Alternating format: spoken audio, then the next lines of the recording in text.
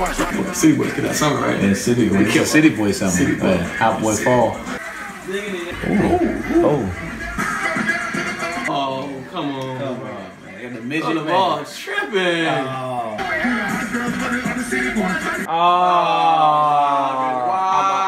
I'm out, man. I can't. We can't watch it. I'm out. It's our TV, bro. I just can't do it.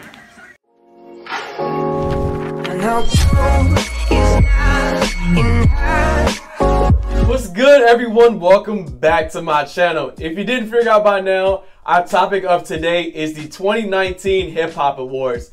I gotta be honest, I actually took a break from the Hip Hop Awards. I haven't watched it in the last few years, so this year I decided to actually watch it again, and I really wasn't disappointed. I mean, Meg Thee Stallion came out here driving a boat, you know what I'm saying? I don't know what that was, but she was out there driving a boat. Then Lil Baby came out there, he killed it with her. So they came out the gate strong, popping, right? Bam. Then right after that, Lil Duval came out. He did his song, City Boys. So I'm like, oh yeah, City Boys. You know, we won. City Boys really did win the summer because Hot Girl Summer, you know, y'all did y'all thing. But the City Boys, we finished that thing. We killed it. But then, this is when things got a little ignorant. I should have known it's Lil Duval. One of his colleagues brings out, you know, a dancer. She's twerking. Then all of a sudden, someone on the other side brings out a midget or a height challenge young lady, however you want to put it. But they brought out a midget and she started twerking and doing her dance. And then like 20 seconds later, here comes a girl in a wheelchair that has disabilities. Now I'm not trying to get no comfort because she's in a wheelchair, but like things just really started to turn left and get really ignorant. And for honestly, I was talking to my boys about it and we all watched it and we kind of felt like he made us as black people look bad. Like he just made the Hip Hop Awards look bad to start off the gate. Like I know he was trying to be funny, but it just seemed like he was doing too much. Like he was doing a lot. But it is Lil Duval again. Like he's ignorant. He's one of like the old school comedians, kind of like Dave Chappelle. They say what they want to say because they're just blunt. They're funny. They don't care who they offend. So that's just who he is. But you know, personally, I thought he was kind of making us look bad. But other than that, I mean, like I said, the Hip Hop Awards was jumping this year. The ciphers, they all were good. I mean, they all were good. But I gotta say, the best cipher of the day was the very first one with Cash Doll, IDK, Little Travis, King Los. I mean, everybody in that cipher was phenomenal. And then like, I'm from Virginia. I have family that is from DC, I have ties to DC. Like all my immediate family is from Southeast DC. So you think I would have known about King Los. Like I know who IDK is from PG, but like King Los, I've never heard of the kid. Like where have I been living on a rock? Like where? But this man's music, his lyrics it was good. Him and Little Travis, man, I gotta check out both of them. Like I gotta check out their mixtapes because hopefully they got a mixtape out because these kids, and they fire, man. Listen, I hope they get signed to somebody after this. But the ciphers is what people really come for anyways when they come to watch the Hip Hop Awards. The ciphers are always A1, like they're always pretty good. Besides that, you know, what I also thought was pretty good was the freestyle battle for 25K. Like I said, I haven't seen the Hip Hop Awards in quite some time now, but maybe like 2 years. I watched a little bit here and there last year, but I really just turned the channel, caught the most on social media. But watching it when it first aired on TV, it was pretty good. The battle between DNA and T-Top, it was good. Well, at least DNA's side was. T-Top, I don't know what you were rapping on, but we're going to start with DNA. DNA really came out there and he cooked that man. When he said T-Top looks like a marshmallow, he had me rolling. But I gotta ask y'all, did y'all notice that, or did y'all feel like, or was it just me, that DNA's lyrics was kind of like memorized? It didn't seem like it was actually freestyle. Check this clip out and see what y'all think. Whop at the crime scene. I pistol whip him. I'ma clap y'all. You gonna get 2 butts. Megan Thee Stallion and Cash Doll. I'm not on God's level. What girl wanna sleep with you? You built like a marshmallow with no job. He been a free agent longer than Carmelo. Okay, so if you notice, when he got to his punchline, you know, when he's really about to, you know, cook, roast, whatever you want to call it, to T-Top, the crowd cut him off, was like, ooh, he will pick up where he left off. which, you know, I was like, okay, you know, that's common. You know, maybe the first time it happens, you just knew what you was going to say.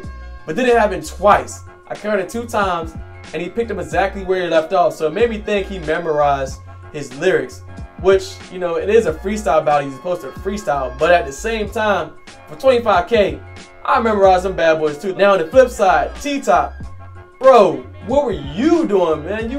This is a freestyle battle. You're supposed to cook, roast, all that good stuff. Like, you supposed to come for DNA's neck, and you did it. Like, you almost spit on his neck when you got like super close to the man, but you came out the gate, you know, you paused, you was like saying a little thing. I was like, oh yeah, he about to come with his fire. But you never did. You never did. You was out here rapping about your life lessons and life and all that good stuff. Like, bro, this is not about you. This is about DNA. You supposed to roast him like he called you a marshmallow, and you said, I had to go and give my aunt a 30 just to babysit, and she's smoking in the house. I'm hoping she don't get my baby sick. I gave my aunt 30 just to babysit. She smoking in the house, hope she don't get my baby sick. What? Bro, what? What does that have to do with DNA? That has nothing to do with DNA. Like, you talking about smoking and baby and what? That has nothing to do with DNA. Like, it's a freestyle battle.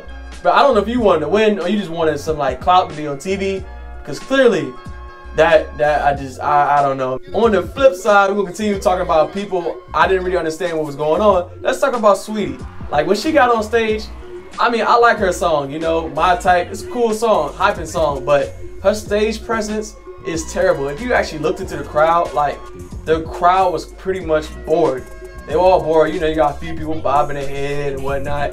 You know, you got Quavo, her boyfriend, who's supposed to be supporting her. You know, he's up here doing his thing. He's dancing around, which any good man should do. Support the lady. If she jumps off the bridge, you jump out the bridge. Wait a minute. Well, not that far. You get what I'm saying. But you support your girl. It wasn't until Lil Jon and Petey Pablo came out and did Freak a League. If you didn't know, her song her song My Type is a sample of Freak a League. So if you didn't know, now you know. That's a little history for y'all.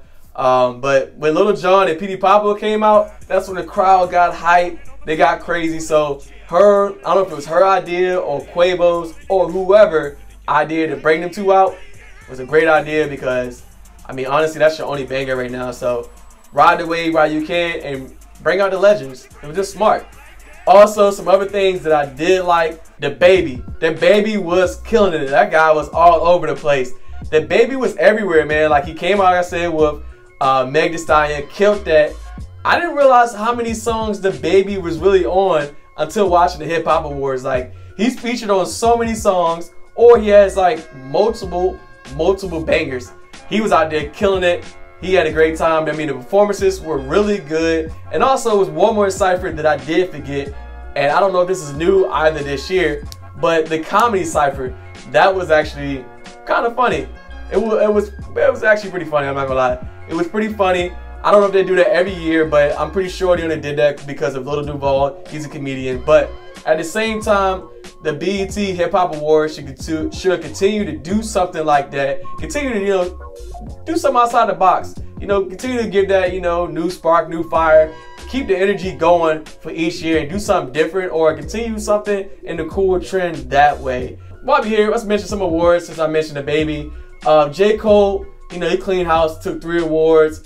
Cardi, Nas X, Meg Thee Stallion, they took 2 apiece. Like I said, the baby won best new hip hop artist best new artist of the year. So overall, like I said, the hip hop awards was really great this year. They really stepped the game up. It got me engaged, kept me engaged the whole time. Like, I didn't even turn the channel away except for commercials, but like, I came right back to it. I didn't turn it intentionally on purpose. Like, man, this is boring. Like, it was really good. Overall, I think I would give this year a 10 out of 10. The Hip Hop Awards was a 10 out of 10. It was really good. If you want a full list of who won all the awards, I'm going to drop that in the description box. So it'll be a link in the description box. Just click that, and it'll take you to all the awards, because I'm not going to list every last award because I'm not going to remember it. I'm not going to remember it off the top of my head. So if you want, like I said, if you want the list, it's going to be in the description box. Overall, like I said, this year's Hip Hop Awards was good. If there's anything else you think I missed, or you didn't like, or you disagree, hop in that comment box and let me know what you like, dislike, and all that good stuff. As always, guys, if you like this video, please give it a thumbs up and subscribe. And make sure you hit that bell button to get notified on when my videos drop. Until next time, I'm going to catch y'all later.